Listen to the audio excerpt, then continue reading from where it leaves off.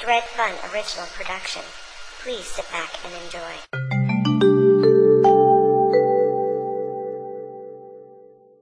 Hey guys, Dredfunn here with another one of my video uploads. This time I'm drawing the legend Lou Ferrigno. That's right, all 6'5", 285 pounds of him. A while back I got a really nice request for a trio of bodybuilders. I did Surge, and now it's time for Mr. Lou. Yeah, a lot of fun doing this drawing. If you don't know anything about Mr. Lou Ferrigno, of course he was a Mr. Universe. Everyone remembers him from Pumping Iron, coming in third behind Sergeant Bray and Arnold Schwarzenegger.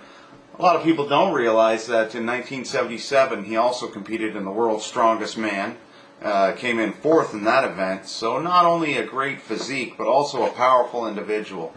And then, for me personally, Lou Ferrigno, wow, I mean the Hulk. As a kid, I used to run home to watch the TV series and to see Banner change into the Hulk every week, and I was so inspired by it that, like I said, I ripped up my clothes once and took green food coloring and smeared it all over my skin trying to be the Incredible Hulk and do the old most muscular pose like Lou Ferrigno.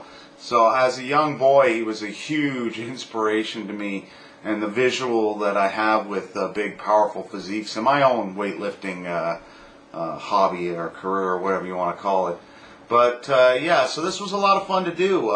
Lou Ferrigno, he was the IFBB Mr. Universe in 1973 and 74. He was also the NABBA Mr. Universe in 1972. Same title name, two different organizations. Back then one had a little more respect than the other.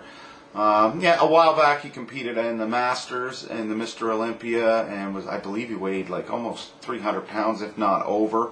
So, I mean, he's another one of those like Sergeant Bray, being able to compete for a prolonged stretch, and not only, you know, a great actor.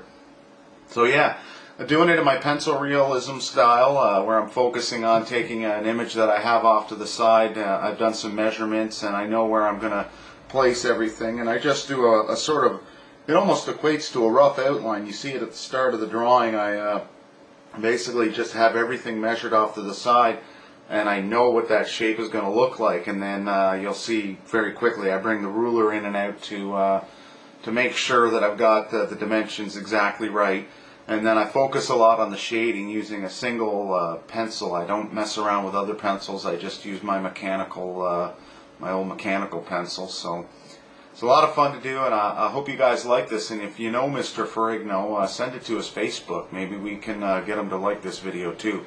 Dredfunn out. This has been a Dredfunn.com production. Thanks for watching.